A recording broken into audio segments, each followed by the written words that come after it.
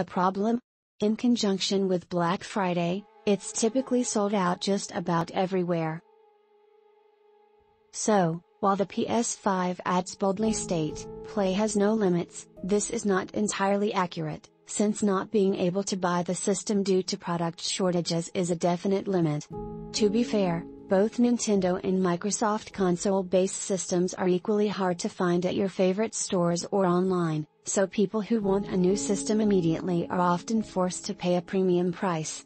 But, between the Nintendo Switch, the latest Xbox Series X, and the PS5, it's the PS5 that is typically at the very top of most gamers' holiday wish list.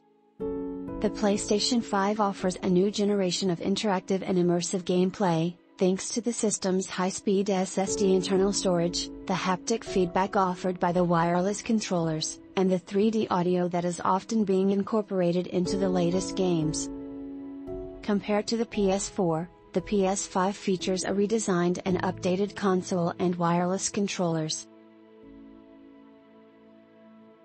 For example, game designers are now able to take advantage of adaptive triggers and improved haptic feedback offered by the controls within their respective games to add more realism when it comes to interactions with in-game weapons, objects and gear.